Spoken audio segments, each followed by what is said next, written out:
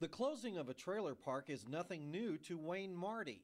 This is my third mobile home park I had to move from. You know, I don't know what the city has, you know, with the trailer mobile home parks, but you know, we're people too. When they moved in 3 years ago, Marty and his disabled wife thought this trailer park would be their last.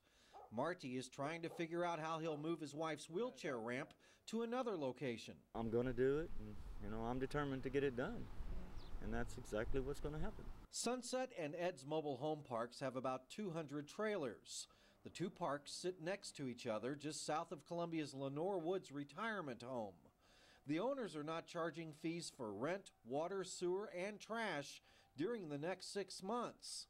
Several trailer park residents told me that does not cover the cost of their move. The way when you add it up, it only comes up to about $1,500. You know, it's you know, I don't think it's right, but you know, they done what they did, you know, and then they're doing it by law. Whirlwind Properties own the trailer parks. In a written statement, they told KRCG 13 the property is up for sale because outdated infrastructure has made the trailer park wasteful with resources. In Columbia, Mark Slavit, KRCG 13.